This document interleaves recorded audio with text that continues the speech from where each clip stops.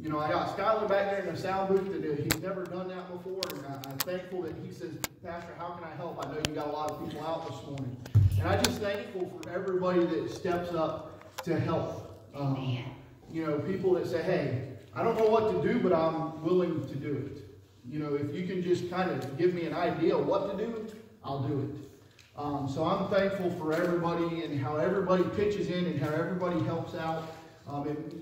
You know, everybody here has done it from one week to another, from one event to another. You weren't really sure what to do, but you didn't allow the fear or not knowing how to do something to hold you back. You just said, hey, if you can give me an idea, I'll do my best. And that's all God wants from us. And it's just to say, hey, I'll do it if you just show me what to do, God. And when He calls us to do something, He's going to equip us. He's going to show us. He's going to use us.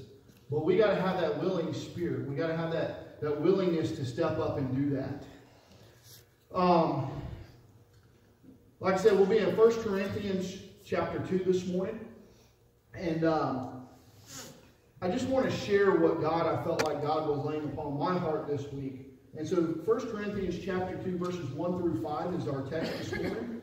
And he says there, And I, brethren, when I came to you, came not with excellence of speech or of wisdom, declaring unto you the testimony of God.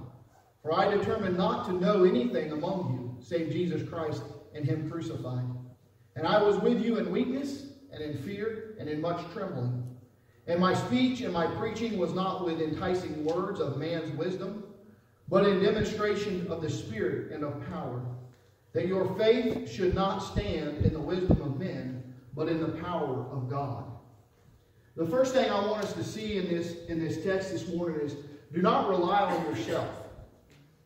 We can go into something, especially when it's something God has called us to do. We can go in there thinking, I got this.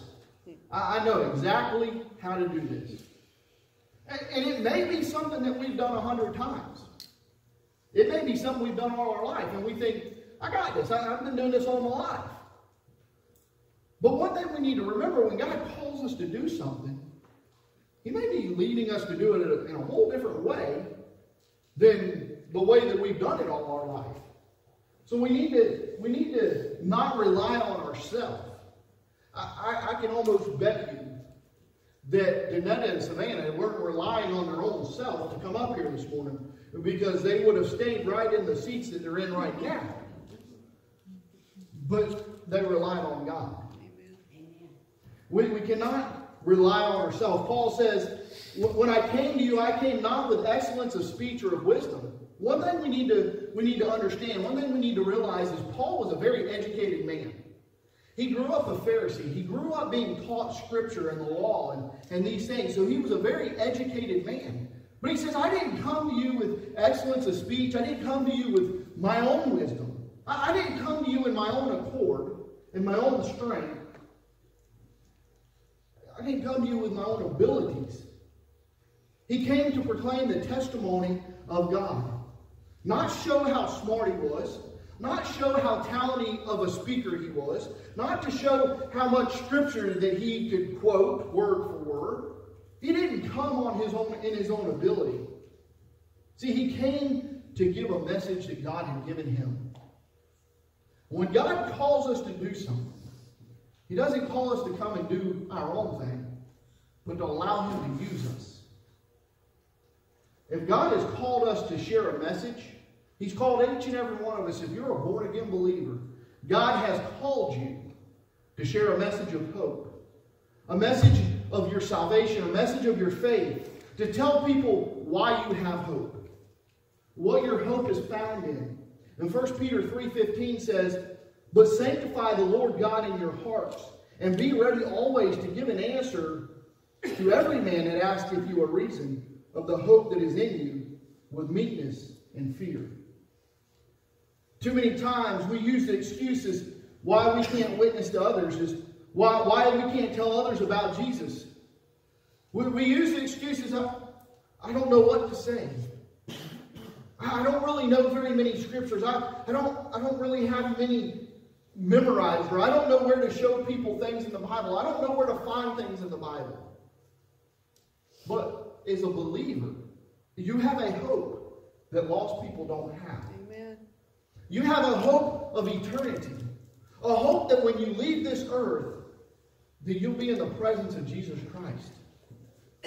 That's a hope that unbelievers do not have. And we as believers can share that hope with others. You don't have to be able to look up all these different scriptures or know where they're all found at. In evangelism, one of the things that they'll teach you is get you a Bible and go through and mark some of the pages. They call it a marked New Testament. And you can actually buy New Testaments that are called marked New Testaments. And they've already have, like the Roman road, highlighted. And you go through the different scriptures in Romans to be able to share with people about that they're a sinner and that God died for them and that they can confess Jesus Christ as their Lord and Savior and be saved. And they got like John 3:16, they got different things. You could buy those, or you could just take the Bible you got and go through there, and you can Google the Romans road and it'll give you the different verses in Romans that you can highlight. Mark it in your Bible, put little sticky notes or something. So that way when you're talking to people, you can say, hey, let's look in Romans. Well, Pastor, what if they ask me a question I can't answer? I don't know. I'll have to get back to you. There's times that people ask me questions and I'm like, I ain't got a clue. But I'll do some research and we'll get back to that. Or I'll call somebody that can help me find that answer for you. God doesn't tell us that we have to know everything about the Bible and know where every scripture is in the Bible and have every scripture memorized. But we need to know that God has called each and every one of us to share our faith with others. Acts 1:8 says, but ye shall receive the power after that the Holy Ghost has come upon you, and ye shall be witnesses unto me both in Jerusalem and in Judea and in Samaria and unto the uttermost parts of the earth. We're not going to go into all the different parts of the earth there, but what I want you to see there is God has already told you, He's already promised you that He's giving you power. If you're a born-again believer, I believe that a born-again believer, the moment you accept Jesus Christ as your Lord and Savior, you're indwelt with the Holy Spirit, the Holy Ghost. So you're given the power of the Holy Ghost to speak through you. You've already got that power within inside you. All you got to do is tap into it. All you got to do is be a willing vessel. Well, Pastor, I don't know how to do that. Just be willing. And I don't know what's going on with the mics this morning, but we're going to continue on. We're not guaranteed. We don't have to a special. Yep, that went. I shut it off. I'm tired of hearing it pop. We're going to do it old fashioned. Well, I hear you. Turn to that as my. I still hear you just fine. All right. There's no special formula. There's no special key or something that you can put into. It's just being available to God.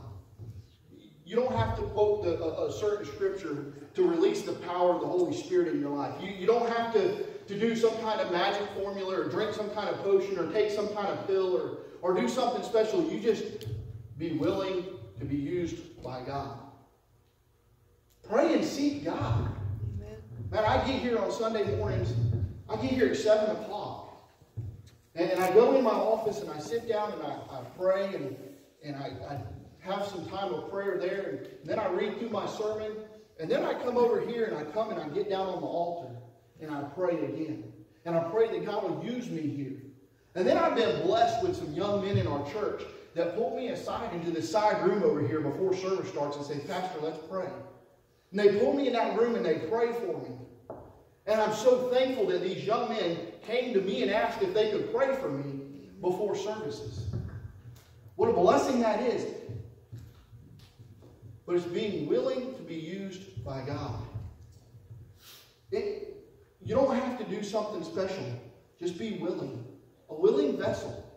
Whether that's getting up and singing or playing the piano or knocking on a door or talking to a coworker or talking to a family member, just allow God. You've already got the Holy Spirit and the power within you. we need to realize that we got to take the focus off of ourselves and put the focus on God. Amen. Because when I focus on myself, I start allowing that fear to build up. I can't do it. Man, and I can tell you when it happens a lot. When I'm going to get up and do a funeral or do a special service, and I just start seeing this sanctuary fill up, I start getting nervous. I start getting afraid. And I got to just stop for a moment and say, okay, this ain't about me. It's about God.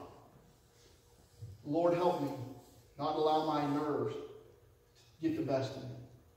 Don't allow my nerves to overcome me and allow my fears to hold me back. But Lord, just use me today.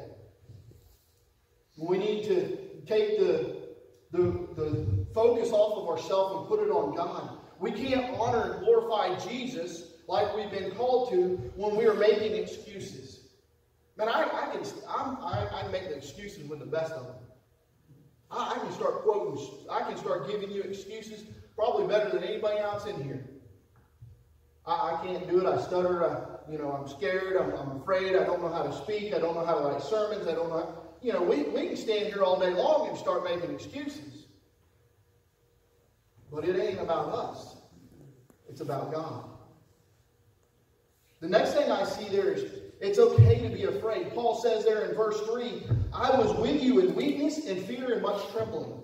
Here the Apostle Paul, the greatest missionary, started all kinds of churches, went all over Asia, and preached the Word of God.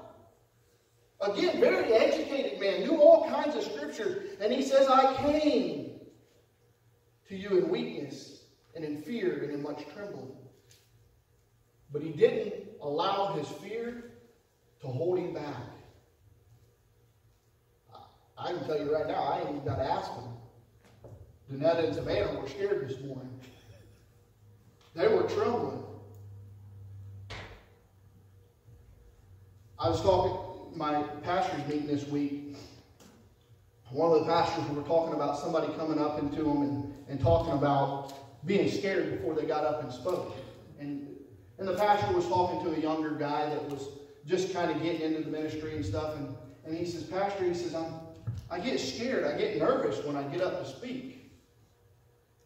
And this guy's been in the ministry for like 25, 30 years. He says, so do I. I can tell you, I get scared to get up here. We can allow fear, as the song said, fear is a liar. It can hold us back if we allow it to. But we can't. We got to rely on God. When we start making these excuses, I'm shy, I'm afraid, I can't do it, I can't speak enough, I can't say the right words, I can't pronounce the different names in the Bible, and I can't do this. The problem with all those excuses is I can't do it. If I get up here and I try to do it, I can't. But if I get up here and allow the Holy Spirit, the Holy Ghost to use me, then I can. What Paul wanted to do is he wanted to model Christ. So he humbly came to them and says, I come to you in weakness, and I come to you trembling and in fear. See, Paul wanted to come and be used by God, not to do it on his own power.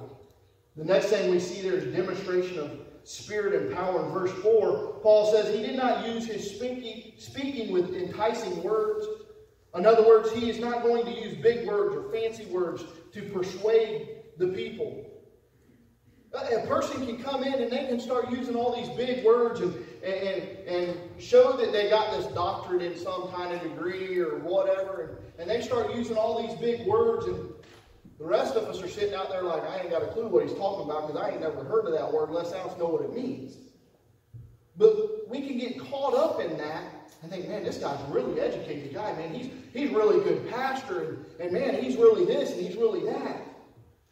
But so Paul says, I'm not going to go and entice you. I'm not going to try to bring you to do something in my own terms, in my own abilities, in my own gifts. But I'm going to fully rely on the power of the Holy Ghost to share the message of God that is given to me. See, you may be a great speaker. You may be very talented at speaking. You may know all kinds of scripture. You may be able to quote scripture by the hundreds and thousands right out of the Bible, word for word. I had an aunt, Miss Betty Williams' mom back there.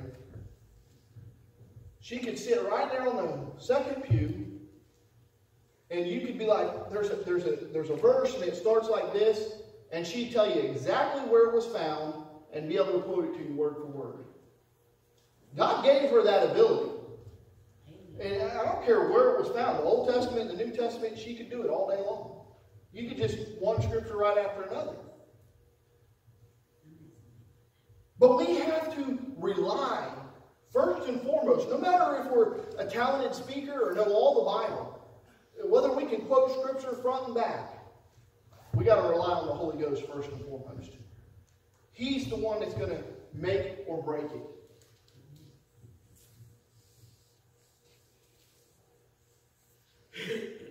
God did not intend for us to be a witness in our own strength and our own power. I love how God uses our weaknesses. I think of David fighting Goliath. Man, anybody standing back would say, hey, David's fixing to lose it. He's fixing to get slaughtered. He's just this young little kid. You know, it'd be like Porter coming up here wanting to pick a fight with me. Everybody like, wow, Porter, dude, you're nuts. And then Porter coming up here and whooping me. You know, that's David and Goliath. But God used David as an example. It doesn't matter what we're facing. If we just rely on God, we can face the biggest things that we might think, there ain't no way I can beat that guy. There's no way I can defeat Goliath. But with God, we can do anything. The last thing we see in verse 5 there is the power of God. Paul closes this section of text here, and he didn't want people to place their trust and their faith in him. He wanted them to place their faith and trust in the power of God. Paul was saying it's not about me and what I can do, but it's about God and what he has done and is doing and continues to do. Paul was not placing his trust in himself, and he didn't want the people placing their trust in him. He wanted them to place their trust in God, just as he was placing his trust in the power of God. We seen last week, Romans 1:16, that the power of God unto salvation is the gospel message. That Jesus died on the cross, he shed his blood for us, so that we can have forgiveness of sins and that we can have an eternal life. We can share our testimony. I've heard people too say, well, Pastor, I don't really have a testimony. I used to think that. You know, I was born and raised in a Christian home. My dad's been a deacon as long as I can remember. My mom taught school at the Christian school. I went to Christian school. You know, born and raised in the church my whole life. There's not been very many Sundays that I haven't been in this church on a Sunday morning in my entire life. And it's like, you know, and you hear these guys that, you know, they're addicted to drugs and alcohol and pornography and all these different things. And it was like they woke up the next morning and God saved their souls. And boy, he just drug them right out of the drugs and right out of the alcohol. We think, man, that guy's got a powerful testimony. And he does. That person has a powerful testimony. And God can use him to minister to alcoholics and drug addicts and people addicted to pornography and addicted to these different things. But whatever avenue, wherever you've come from in life, maybe you're like me, that you were born and raised in church all your life. You know what? God can use me to reach people too. Because there's people out there that is born and raised in church all their life, and they still don't know God. But God can use me to minister to them because I was in that situation. Amen. You know, yeah, I was born and raised all my life in church. But I can tell you, from being born and raised all my life in church, that there comes a point in your life that you kind of think you got to experience the world. As an adult, I kind of hoped, and as a father, I kind of hoped it was just my stupidity. But I've unfortunately witnessed my daughter do the same thing. But it helped me to know that, you know what? My God is faithful. And my God will bring them back. Amen. Because he brought me back. Amen. A person that should be in the Red Level Cemetery or in the Citrus County prison system, God saved me from those things. Because he had a plan for my life. Amen. You know, and he can use us to go out and witness to people. I don't care how powerful or unpowerful you think your testimony is. Your testimony is as powerful as you allow God to use it to be. That's right. He can use your testimony beyond your wildest dreams. You think, well, Pastor, I don't know that I can share my faith. I remember years ago, me and my wife, I've shared this multiple times. We go to knock on a door, and y'all all know my wife. It's hard to shut her up. She likes gonna to get talk. it later. She likes to talk, so we've made the agreement. We made the agreement while we were in the car that my wife would do all the talking. She's the talker. I'm the shy one. You do the talking, I'm going to do the writing. And when we get to the door, she looks at me, the guy answers the door, and I look at her, and I'm waiting for her to start talking, and she looks at me like, are you going to say something? And it was at that moment, that was probably one of the first times that God really showed me that if you just step out of the way and be obedient and available to me, I'll use you. Because just as quick as she looked at me and was like, you going to start talking? It was like God just started speaking through me. It was like I had no control over what was being said. Because I was willing to allow God to use me. And he can do that with each and every one of you. But you have to be willing first. You got to say, I can do it. With the power of the Holy Spirit working through me. Let's close in a word of prayer.